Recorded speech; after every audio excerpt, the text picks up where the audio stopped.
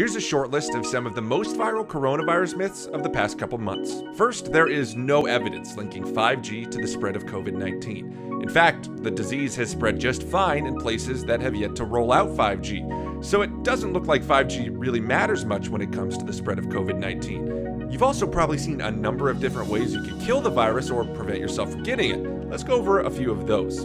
You can't kill the virus by standing in sunlight or warm weather. Cold weather won't prevent you from getting it either. You're not going to prevent infection with saline rinses in your nose or drinking a lot of water, and you can't rely on your stomach acid to kill it. The CDC has found virus in the fecal matter, meaning it went all the way through the body. You've probably also read that a book by Dean Koontz from 1981 predicted the virus. Yeah, his book now refers to a virus called Wuhan 400, but it shares almost no similarities with COVID-19, except that it came from the same city. Also, in 1981, his book originally placed the virus in Russia and called it Gorky 400. It moved to Wuhan sometime later in a rewrite. Some have also claimed that you can check if you have the virus by holding your breath for 10 seconds and seeing if you feel discomfort or if you cough. This doesn't work as a way to check if you're sick. In fact, the WHO says this is dangerous.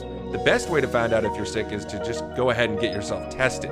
The best way to find out information about the virus is to visit the WHO or the CDC website. Treat those claims you scroll past on social media with some skepticism.